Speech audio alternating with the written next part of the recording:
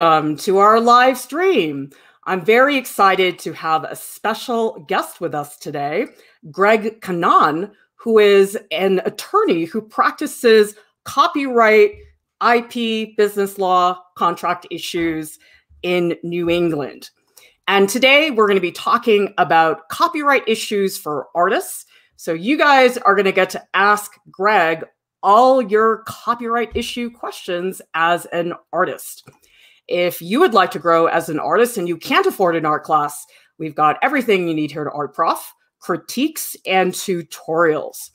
So I want to tell you guys a little bit about Greg, because Greg is actually a RISD alum. Greg got his BFA at RISD and then later on got his JD at Northeastern University.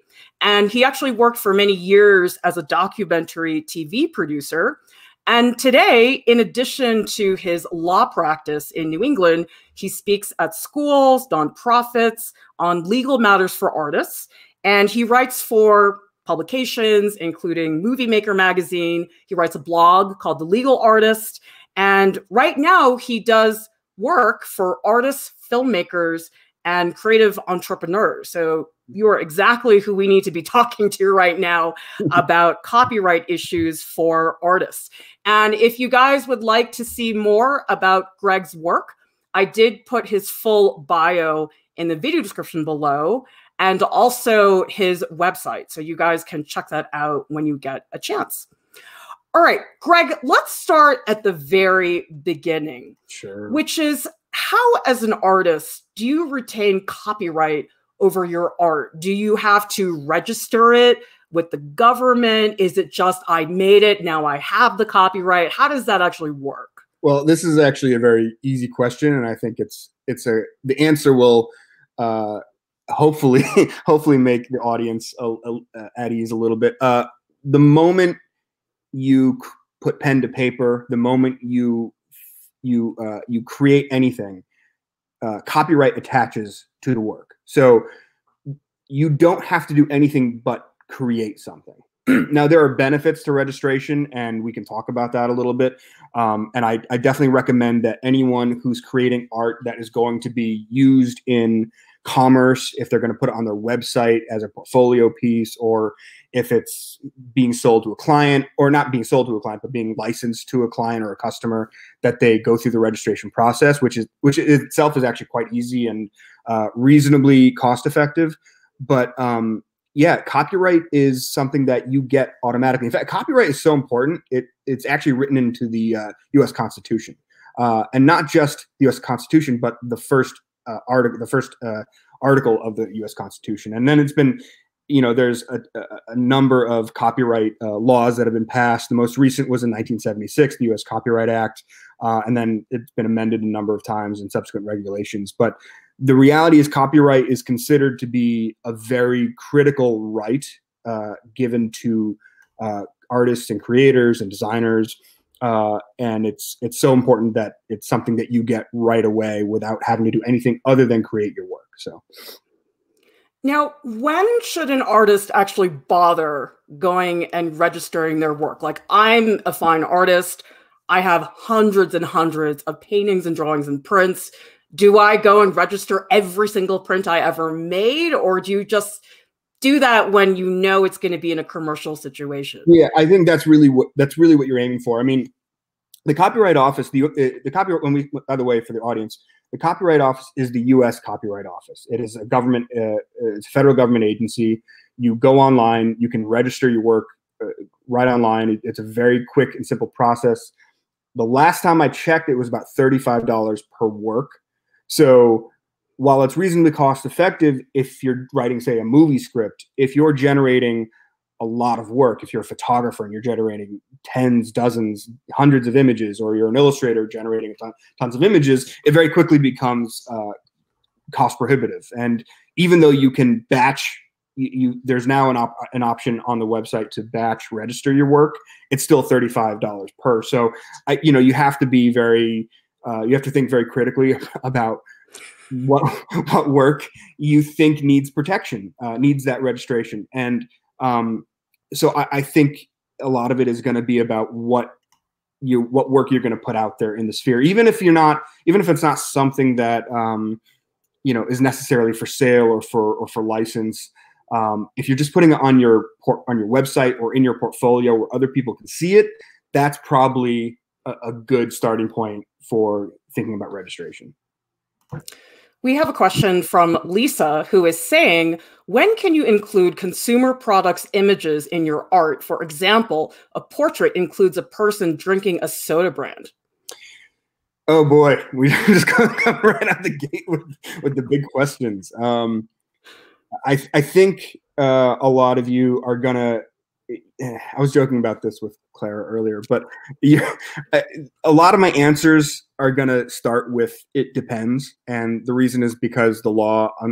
A lot of us think the law is a very clear-cut thing, but the reality is that it's not, and there are lots of exceptions and changes in the law that may make something okay and then make something not okay, and it really depends on the specific facts of a given situation. So, and actually, before I even really answer this question, I'll just sort of throw out as a caveat that I'm going to answer questions here, and I may answer questions about your specific situation, but that does not create an attorney-client relationship. If you would like to create an attorney-client relationship, I assume, Clara, you put my information up there so you can contact me directly about your situation. But I just want to make it clear that I'm just going to be providing generalized legal information here. Generally speaking, using the work of somebody else, whether it is another piece of art or if it's a consumer brand, is generally not okay. That would be considered copyright infringement. And copyright infringement is, while not a criminal, there wouldn't be a criminal penalty for breaking it. It is against the law. It is technically illegal to use someone else's work without their permission. But there's always exceptions to that. Fair use is a big one. And fair use in and of itself is a very complicated doctrine. And there's lots of sort of exceptions that might make something permissible. And by the way, when I just, for the sake of clarity, when I talk about fair use, what I mean is the right to use somebody else's work without their permission. So using their work in a way that you don't get the permission, but it is still not technically copyright infringement. That's what fair use is. But fair use in and of itself is really hard to parse, and ultimately the only person who can make a fair use judgment is a judge or a jury. So even I, as an attorney who practices IP, if you were to come to me and say, "Hey, I'm using somebody else's work, or I'm using a picture of a Coca-Cola can in my work," is that okay? Does that qualify for fair use? I might give you an analysis that says yes or no. But if my analysis is yes, that's not like a free pass to go and use it. It's not a get out of jail free card. It just means that me, as an attorney, having done my analysis, believe that it qualifies for fair use. But you might still face, some sort of litigation or lawsuit if someone were to find it. So generally, the answer is you shouldn't. Not great. I always tell clients and prospective clients, if you're familiar with the slogan, "It's better to ask forgiveness than permission," that is bad advice. Do not do that. Always ask permission when it comes to using work that you do not create. Well, let's dig deeper into fair use, because this is a question that I get all the time. Yeah. Because I'm sure, Greg, as you know, artists are looking at images. Let's say you're an editorial illustrator and they want you to do a illustration about flamingos. Mm-hmm. Most of us don't have access to a flamingo. And so we're going to go onto Google Images, find a picture of a flamingo, and maybe use it as a reference for your artwork, which is not quite the same thing as, say, putting a Coke bottle into a painting. So let's take a look at an example here. This is a photo that somebody found on Instagram, the upper left, and on the bottom is a colored pencil drawing that an artist made. So is this not cool for this artist to do this? Yeah, this is very not cool. So let me just be clear that using one work to create your own work inherently is not wrong. It's only wrong if you attempt to commercialize it. So if this artist, Luna, just did the painting, just did the color pencil drawing to as part of her portfolio, or if she's, you know, doing it to increase her her skill set, fine, you know, go right ahead. If she tries to sell this, she is technically infringing the copyright of the Ezra Miller photograph, which is because for a very simple reason, she didn't get permission from the owner of that photograph to use it and therefore profit off of it. That's really the crux of it.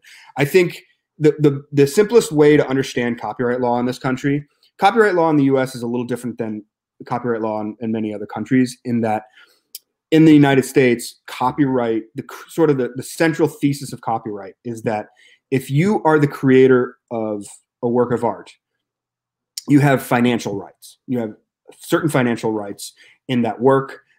Certain exclusive financial rights, meaning you are the only person who should be able to financially profit off of that work. Now, as the owner, you can give away that right, you can sell it, you can license those rights, but the only person who has control over it is you. In other countries, there's a much bigger emphasis on something called moral rights, which is less financial in nature and more about your personal reputation as an artist. But because, you know, so time to time you may get a contract with a client or something, or a customer, where they talk about moral rights, but it's not very common here in the U.S. So that's really key. If you know, there is a distinction, by the way, between using work. So this is another slide you put up, Clara, with the reference photo and then Luna's drawing, which again is quite good. But again, this is essentially a one-for-one copy. This is what we'd actually call a derivative work. Derivative work is simply using a pre-existing work and then creating something off of it, using it as a starting point. And derivative works are one of the rights in the copyright ownership law that the owner and only the owner of the copyright has. So again, if Luna wants to just do these drawings, or if she's doing them for a class, or if she's just doing it to put in her portfolio and say to prospective customers, look what I can do, great, fine. But if she's trying to sell this, she's going to have a problem if she didn't acquire the rights early on.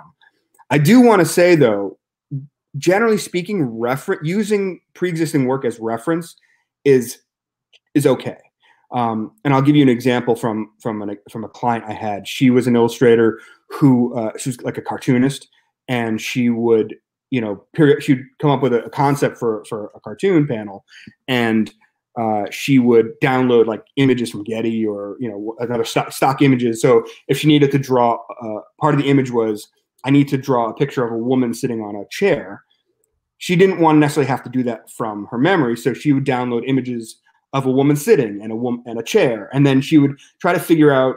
She would sort of lay them into her work and trace them, and then change them and figure out perspective and, you know, design. And once she had her image, she would remove the pre-existing reference material. But by that point, her work had changed the drawing.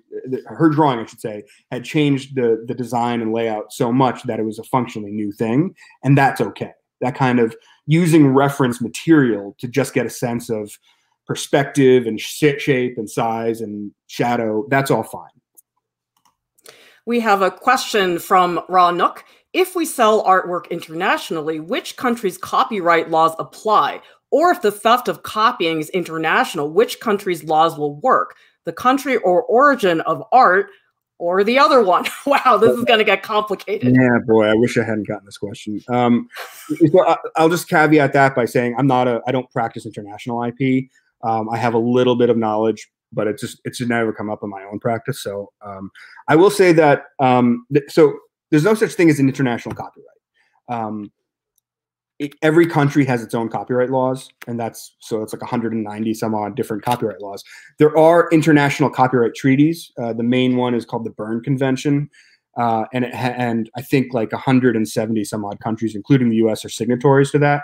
And the whole point of that is to sort of what's the word I'm looking for? Try to like normalize copyright law. So if your work is created in the U.S. but it's violated in Switzerland, you know, you figuring out which. The reality is that it's not quite so simple about which countries' laws apply. So if you're in Switzerland and the work is a U.S. creation, do Switzerland's copyright laws apply or do the U.S.'s apply? It depends on what's considered the country of origin, where the work was published, it gets really complicated really quickly. But here, I'm going to actually make it quite easy for you. It doesn't really matter, because defending your copyright in Switzerland, whether it would be using U.S. copyright law or Swiss copyright law, doesn't matter, because it's going to cost you a fortune. Most independent artists cannot afford to defend their copyrights when they're violated overseas.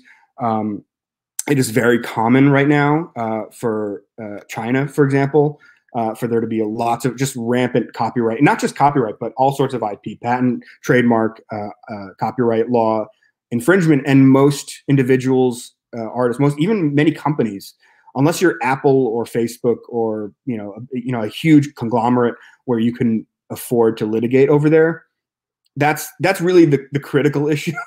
Can you afford to defend your copyright in Switzerland or Germany or Abu Dhabi, wherever it's infringed? Because the reality is you'd have to defend it over there.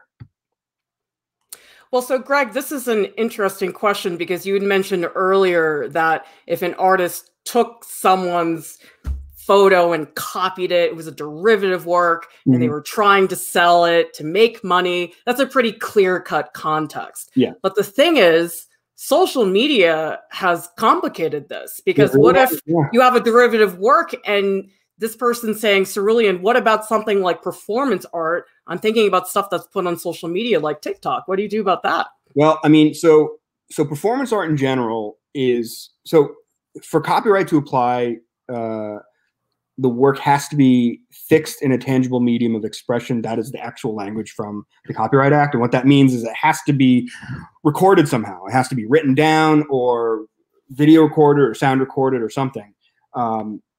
So, if you're doing a performance art piece and you've written out the stages or steps of that performance piece, that writing would qualify for copyright protection. And if it's videotaped, I say videotaped, like I'm like a 1990s. if it's recorded and put up on Facebook, TikTok, Instagram, whatever, that recording would also have copyright protection.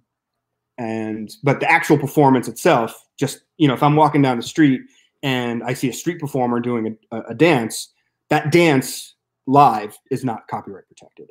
But if I whip out my camera and I record it, I now have ownership over the recording. The artist doesn't, I do. So that's where ownership rights can intersect and conflict. So you have to be careful about who's doing the recording and making sure that it's clear that you are retaining the rights to that recording. Now, let's go back to fair use for a minute, because the pieces we saw earlier, pretty clear-cut situation of derivative works, really a photo that's copied verbatim. Yeah. But what about a situation like this? Because this is Stephen Croninger, who is a wonderful illustrator, and you guys should check out, he's got a lot of great political illustrations. What about collage? Because in collage, you are altering the material. I'm going to assume maybe this is a digital collage, or maybe it's cut out of a magazine. What if I was the photographer that took this photo of Hillary Clinton? Could I sue this illustrator for copyright infringement? Or is this enough of a transformation that you can say, hey, not derivative? Yeah, so you're actually asking two different questions. I'll sort of answer the bigger one first, which is, can you be sued? Which the answer is yes. I mean, in this country, you can be sued by anyone for anything. So let's say, for the sake of argument, that this work qualifies as a fair use. You can still be sued for copyright infringement. And in fact, fair use is what we call an affirmative defense, which means that you are not allowed to assert fair use until you've been sued. So essentially, someone sues you, you get a summons and a complaint, and you'd have to go to court, presumably hire an attorney. And the attorney is going to show up in court that day and say, and file what's called a motion to dismiss, basically saying this lawsuit has no merit. And as part of that motion to dismiss, he or she is going to say, this is a fair use, and here's why it falls under the fair use category. Now, the judge may say, okay, I buy that argument, motion dismissed, granted, and the case is dismissed. Or he might say, that's kind of, there's a question here about whether this is actual fair use. And then the case would go forward, and you might have to actually sit in front of a jury and have a jury decide whether this constitutes fair use or not. So that's the big question. Can you be sued? Yes, you can always be sued. In fact, don't even ask the question, can I be sued? The answer is always yes, you can be sued. The question of whether this lawsuit has merit is a whole different question. But do I think this is fair use? I don't know. There's a couple things going on here. You mentioned collage, and collage is technically a derivative work, right? So what's interesting about derivative works, and especially when it comes to collage or some sort of compilation, is that obviously the photographer who took the photo of the planes or a Bernie, of Hillary, unless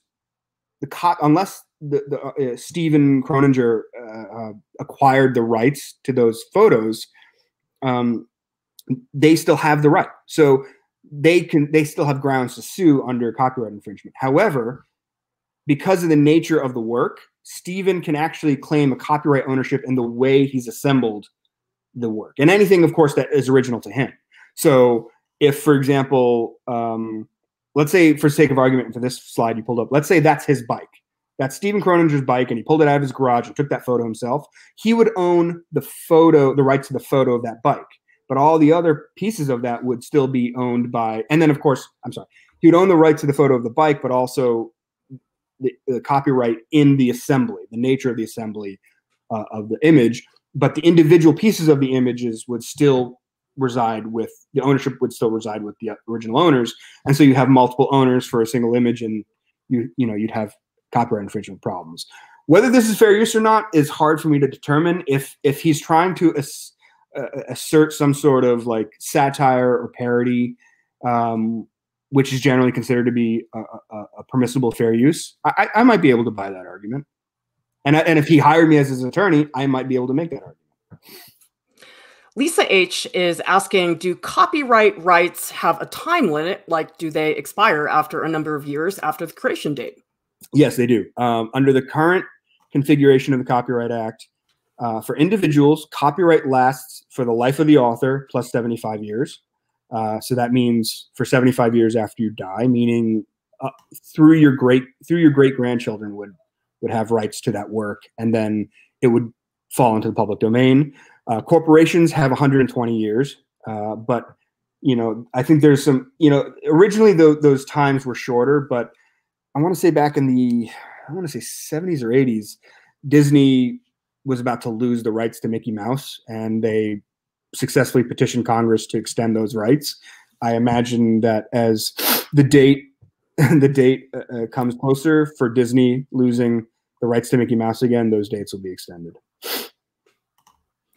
Question from Arthur Dot. What is the legal state of Artist Alley at things like Comic-Con or Anime Expo, where a lot of stuff sold as fan art? Tried doing some research, couldn't really find a concrete answer. Yeah, fan art, it's everywhere. Yeah. I mean, you get on Instagram for 2 seconds and everybody's doing it. So what do we do about that? I mean, I can't imagine Disney's going to go and sue every artist on Instagram.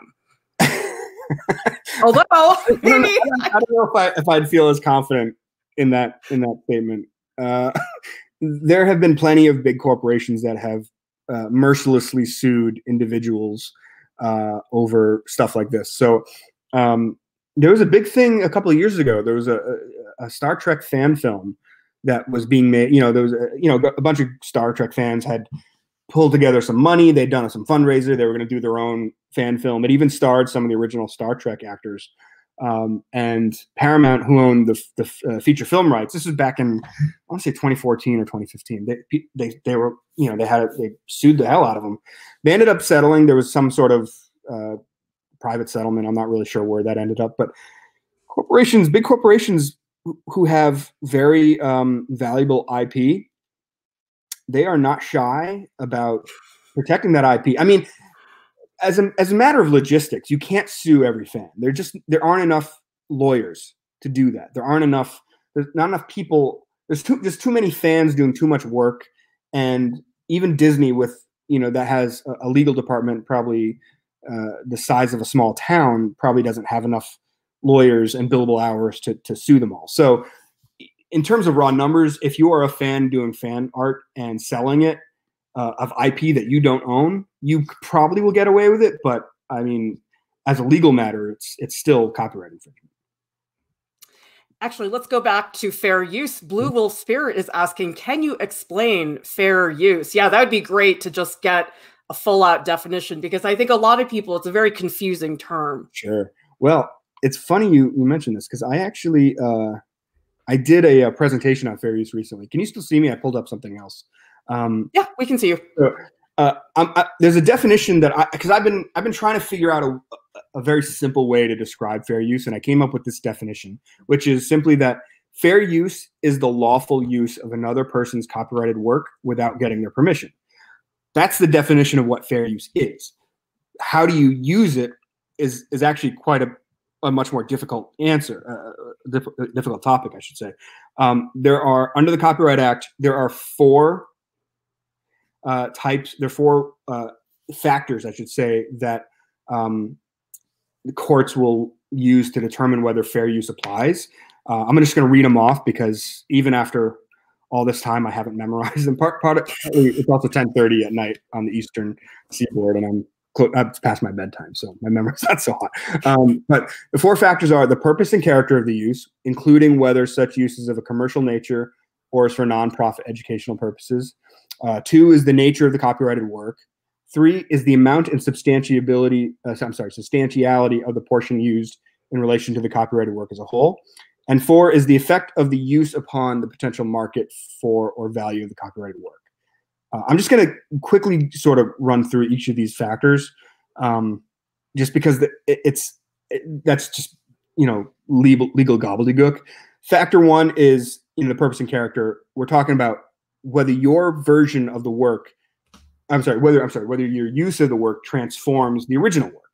So, one valence of that is financial, right? So if you are taking somebody's work without their permission and you're turning it into something else, but you're not making any money off of it, that alone doesn't necessarily get you off the hook. Doesn't mean you're in the clear, but it is a factor that courts will look at to determine whether this is fair use or not.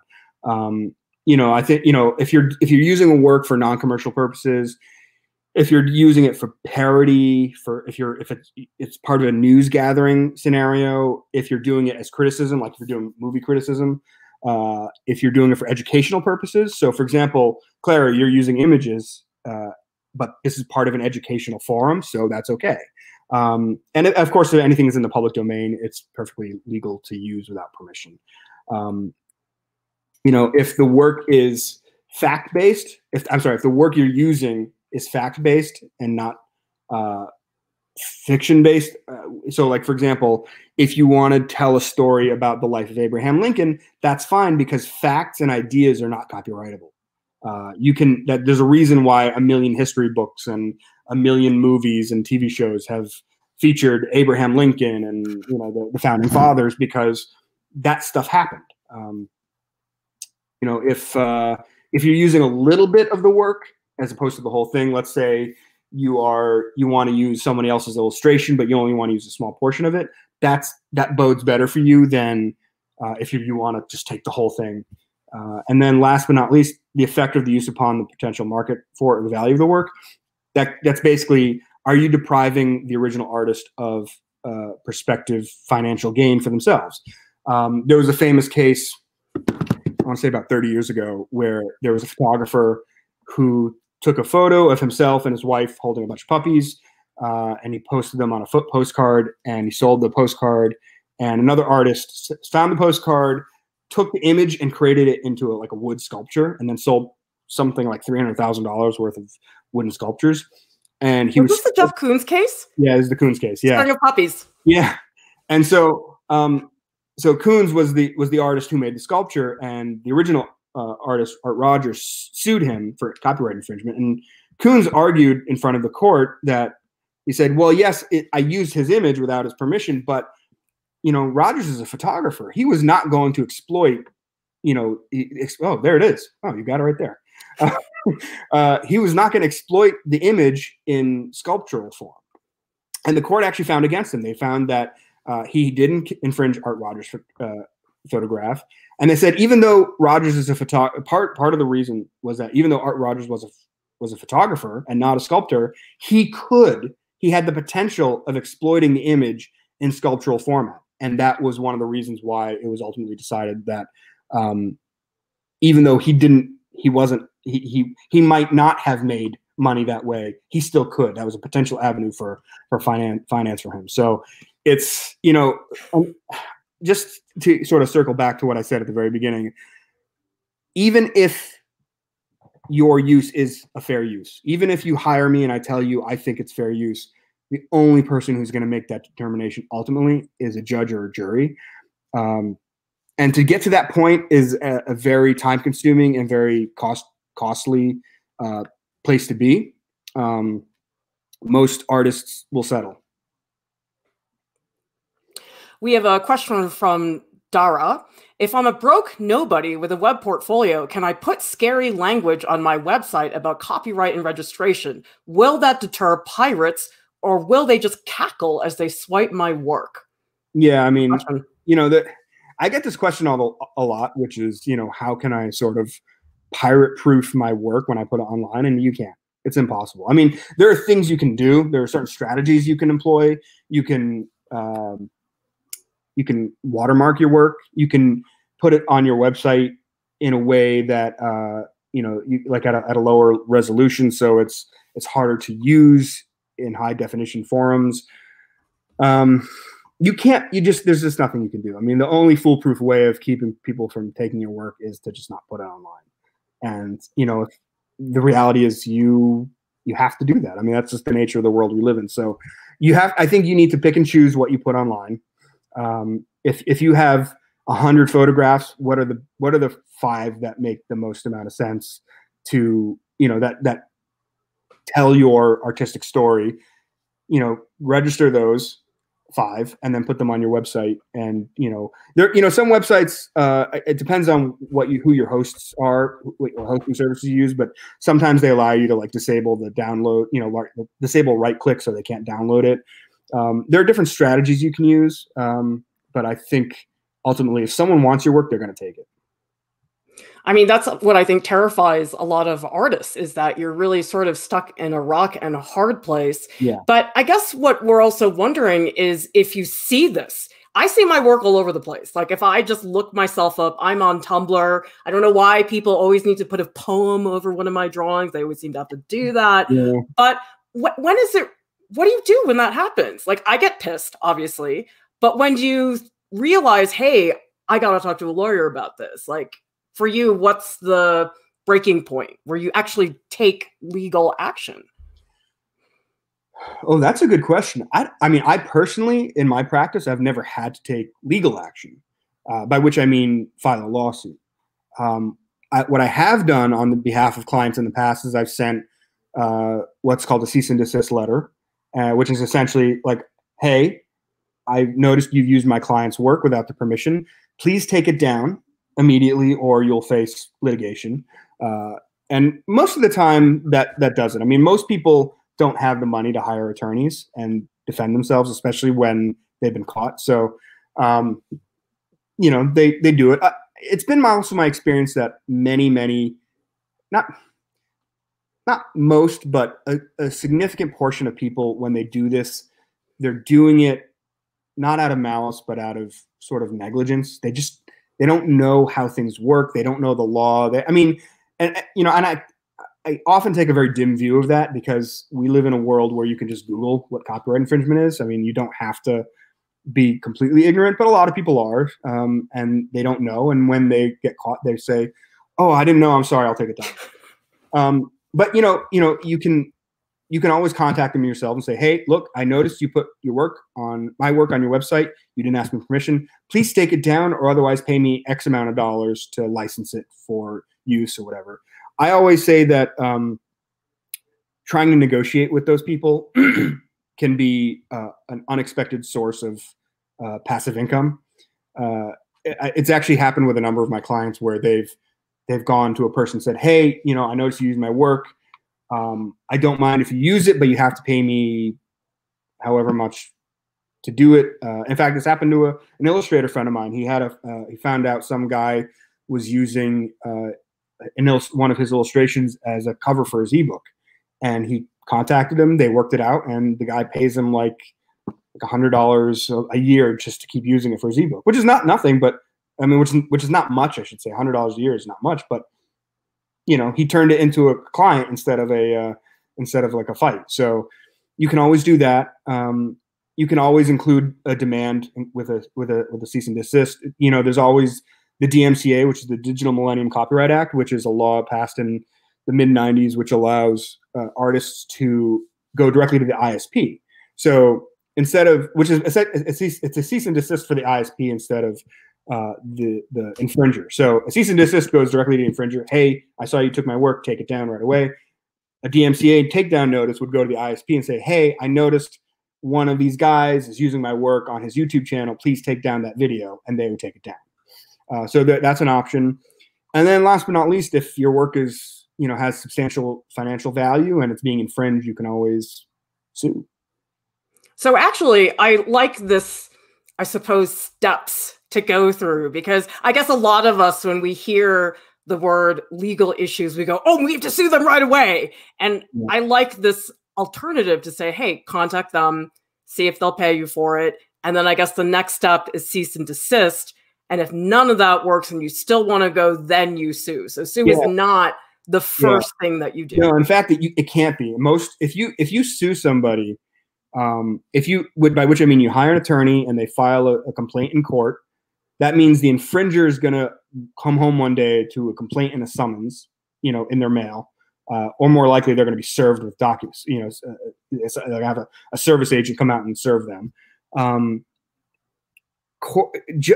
do I put this? There's a reason most judges are old and lazy, and they don't want to go to court. Okay, they don't want to sit in trial for 2 weeks arguing over who owns what. And in fact, this is back in my law school days when I was interning, but I've been involved in a trial where in the middle of the trial, the judge, with a jury sitting there, the judge turned to the parties and said, this is ridiculous. Go in the back room and don't come out till you have a settlement. So judges don't want to go to trial. They don't want to have to impanel a jury. They don't want to have to go through the whole process. Trials are very long. They're very expensive. They take forever. No one enjoys them. And so they're always pushing the parties to settle.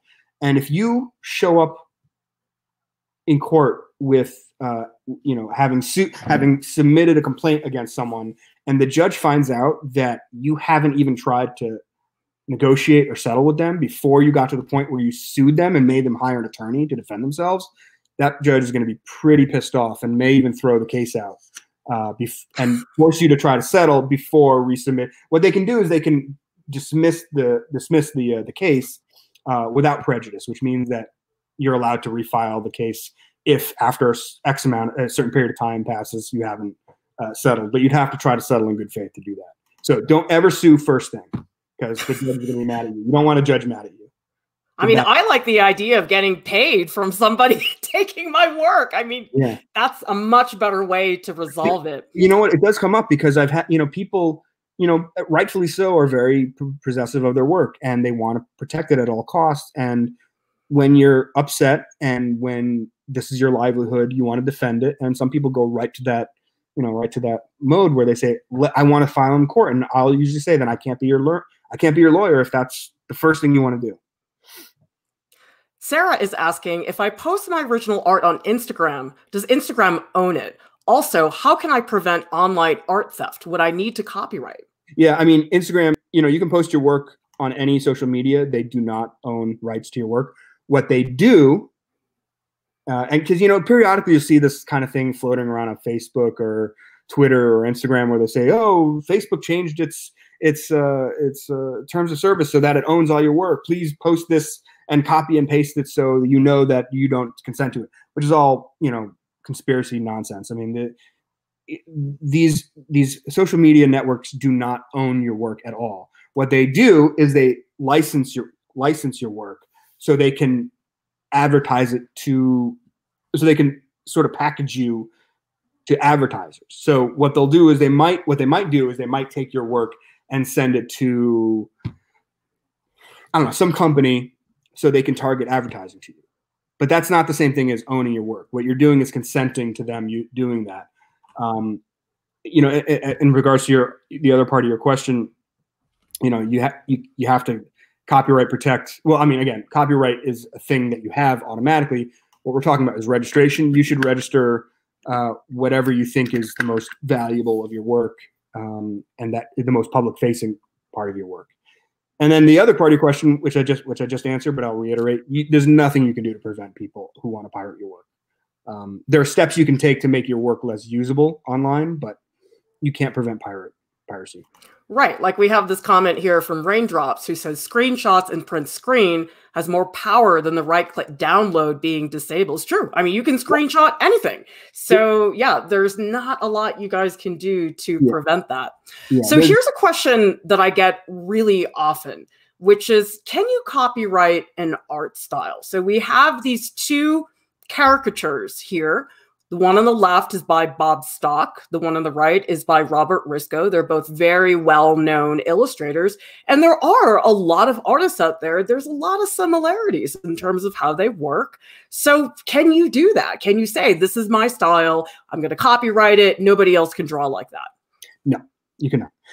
Style is not protected by copyright for the reasons you just said, Clara, which is this, that there are many artists. Artists are influenced by each other all the time.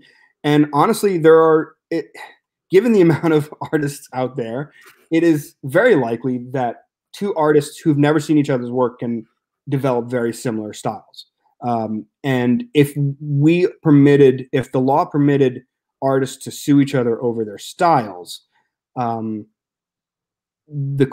federal courts would be just filled with nonstop, frivolous copyright infringement lawsuits. It would never end. I mean, the slippery slope is so slippery you'd end up in Antarctica. I mean, you couldn't possibly get out from under that. And so Congress, in a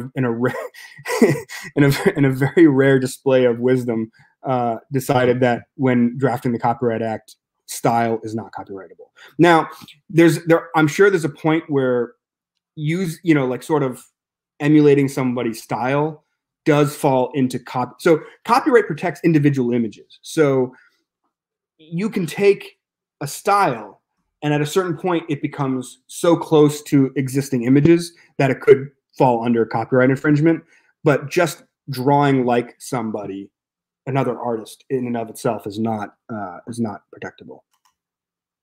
December says, how much is it to register artwork and is it a one-time fee? Again, the last time I checked, it was $35 per work at the U.S. Copyright Office website. It is a one-time fee per work. I mean, that adds up after a while.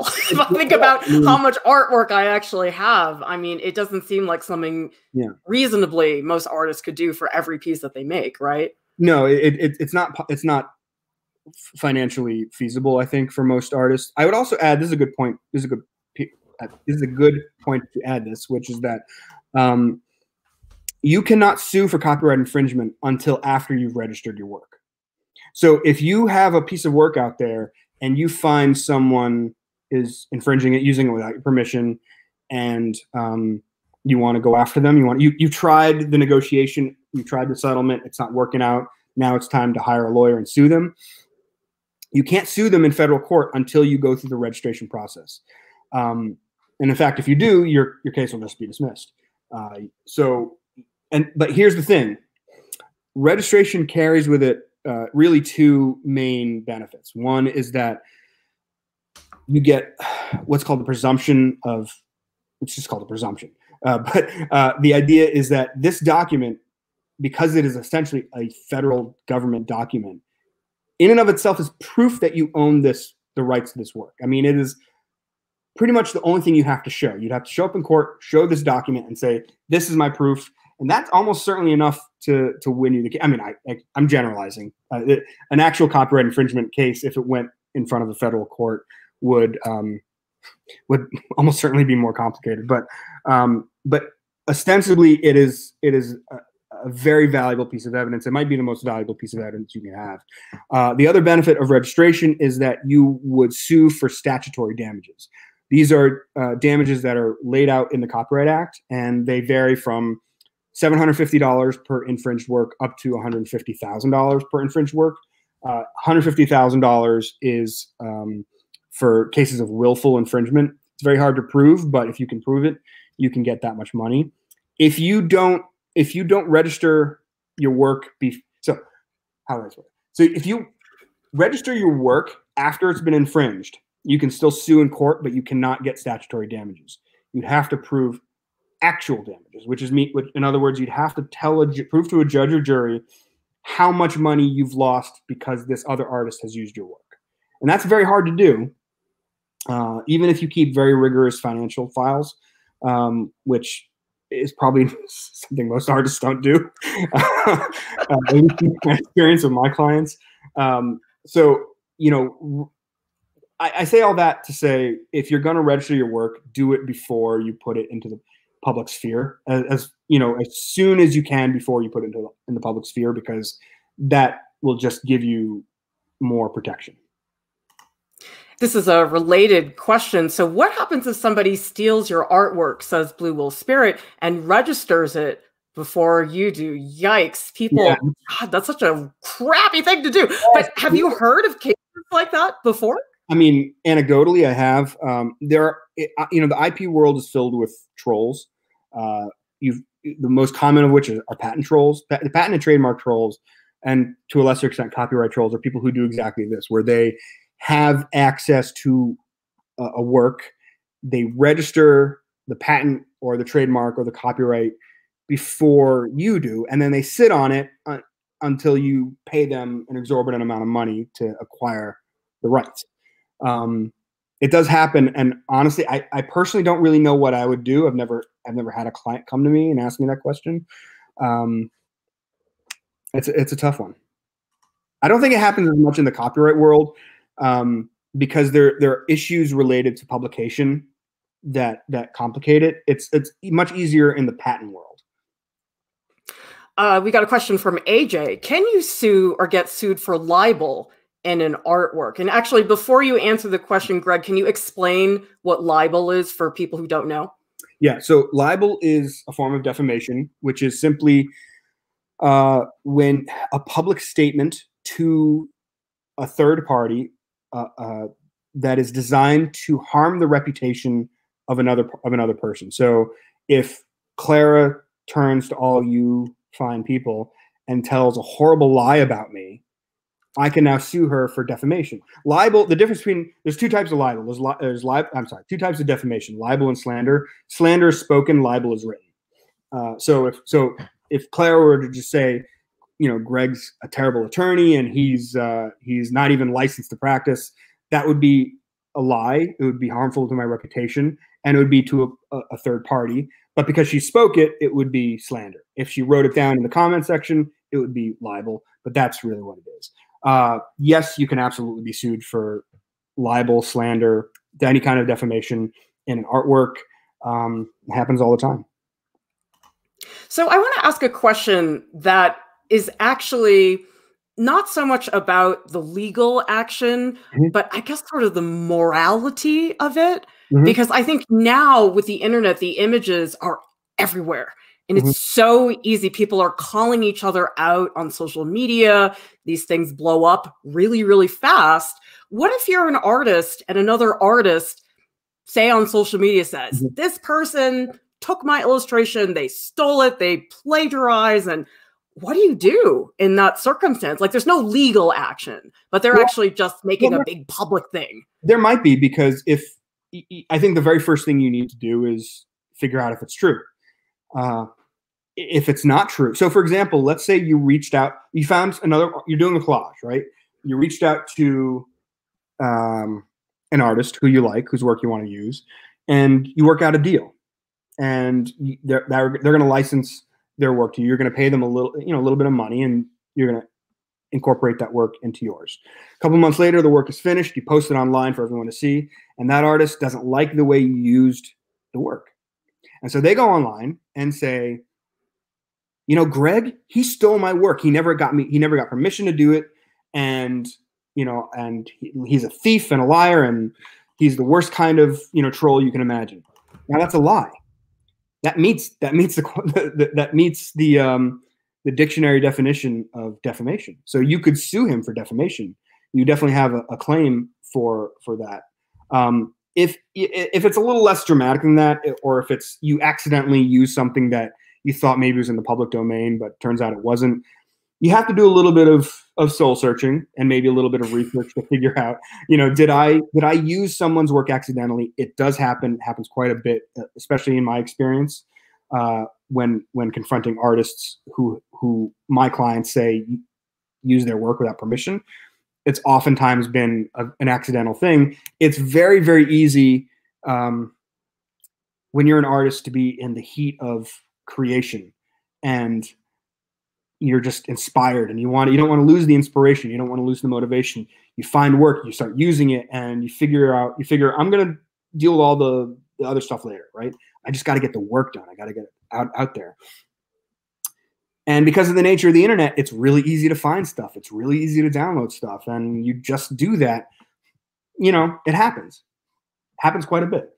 So I think you need to figure out, as sort of a preventative measure, use a lot more foresight when you're online and when you're finding work that you're going to use as inspiration or as reference material, or you're going to use it outright because you're doing some form of what you think is going to be a fair use.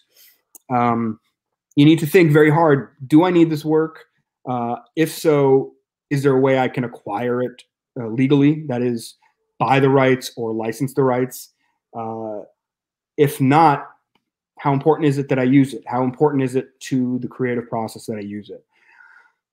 I understand by saying that it's not easy. Again, I've been an artist. I know what it's like to be in that moment of creation, and you don't want to step on your own toes doing that. So, you know, do your best. Well, I mean, this is one of the reasons why at Art Prof, we're always bothering you guys, take your own reference photos when you can, because then you're not, you know, using somebody else's work and at risk for being accused of making derivative pieces.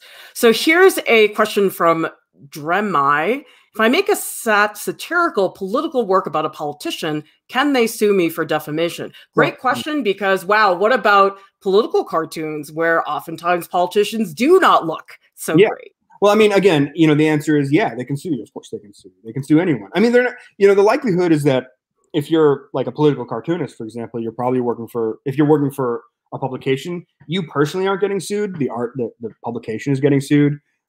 Or you might be also joined as like a third-party defendant, which does happen. But yeah, of course you can get sued. You can get sued for anything, by anybody, over anything, for any reason whatsoever. It's very easy to file a lawsuit in this country. It's very hard to file a lawsuit that has actual merit. And generally, satire, political cartoons, are considered to be a fair use. Again, I say generally, it really depends on the execution and the specific facts of the cartoon. But you're probably okay, but the answer isn't, are you legally safe? Is this a legal fair use? The answer is, can you afford to be sued? You know, if you're like a independent cartoonist, for example, and if you're doing this for like your portfolio or something, you're fine. Nobody cares. Nobody cares enough to sue you to stop. If you're doing it for your work and you happen to work for, I don't know, the New York Magazine or New York Post or something, they're the ones who are going to incur the legal wrath because they're the ones who own the work. You're the artist. You're not the owner. We have a question here from Fab Geek. Is there a risk to use a reference photo from the sites that allow you to use their photos? And actually, that's sort of a follow-up from Emily's question. Do I have any obligations as an artist under Creative Commons? So yeah, we'd love to hear about that. I mean, you know, the risk is pretty much what I've been saying this whole last hour or so. I mean, yeah, I mean, there's always a risk to using work that isn't yours. That's just the way it is. The way you use the work is really what's critical. I mean, that's going to determine whether it's fair use, whether you know, if you go to like Getty Images, for example, and you buy a license, you're fine. I mean, maybe actually, I want to backtrack on that, because I know they have different types of licenses that allow different things. So if you purchase the cheapest license, and that license does not permit you to use that work in a derivative fashion, then you can't do it. Then it's still copyright infringement, even though you bought a license. So it depends on the nature of the license you're using, if you're using one at all. It depends on the way you use the work. It depends on how inflammatory you're being, because the more inflammatory you are, the more likely you are to get seen, and then therefore caught, and therefore sued. So, I want to be able to answer that question a little bit more in depth, but that's about as deeply as I can answer it, because it is so dependent on the facts. We have a question from December. If I register in a country but then move, I'd have to re-register the work under the rules of the new country, right? Yeah, generally speaking, that's the way you would do it. Yeah. And we have another question here. And I know, just so you guys know, Greg is not going to comment on specific cases because that's unethical. So we're going to just take this comment, and Greg, just answer what you feel you can answer. So Angie is saying the Inktober scandal comes to mind. Can you claim you're the creator of something and are being plagiarized when the steps you lay out in instruction books have been used repeatedly in various forms?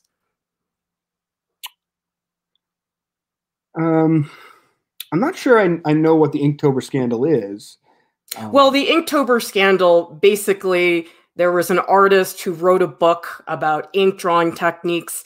Another artist was going to publish a book. It has not been published yet, but people are saying, the first artist accused the other artist. They said, hey, you copied my book. You copied the instructions going on in there. I mean, this is a hard question to answer. Assuming that, let's say for the sake of argument, that these two authors never saw each other's work, and that they both independently came up with the same technique, which happens all the time. There's 7.5 billion people on the planet. It stands to reason that at least two people are going to have the same idea at the same time. And in fact, history is riddled with examples of, I mean, the phone, the invention of the phone comes to mind as maybe the most obvious example of, Alexander Graham Bell and Elijah Gray both invented the phone at the same time, and Alexander Graham Bell beat Elijah Gray by like 2 hours to get the patent. So, I mean, it happens all the time. Einstein wasn't the only guy who came up with relativity. He was just the guy who came up with it first. These things happen all the time. And so assuming the work come up with is entirely self-generated, and it's not, you didn't see the other guy's work and then just rip it off and claim you took it, that would be obviously a very, very clear-cut case of copyright infringement or plagiarism. But if you came up with it independently and it just so happens to be the same as someone else, you won. Congrats. Just so you guys know, Greg has a website, The Legal Artist, and we have all of his links and his bio in the video description below. He practices in, I believe, Connecticut. Well, you tell me. Yeah. Well, I'm licensed. I live in Connecticut. I practice here, but I'm licensed to practice in Connecticut, Massachusetts, and New York. Yeah, so please, if you guys have concerns or you want to hire Greg, he does intellectual property, business law, contract issues for artists, filmmakers, and creative entrepreneurs. Art Prof has a podcast, which is available on Spotify and also on iTunes. I will be hanging out in the Art Prof Discord in a few minutes in the post live streams channel. So please come chat with me about this stream. And please subscribe to our YouTube channel and join the Art Prof family. Thank you to our top Patreon supporters who keep us up and running, making sure that all of our content is free and accessible to everybody. And I just want to thank Greg for coming onto the stream and clearing up what for so many artists is incredibly confusing and vague and really difficult to get reliable information on. Thank you so much for being on the stream. Thank you to everybody for all your great questions. We'll see you next time. Bye-bye.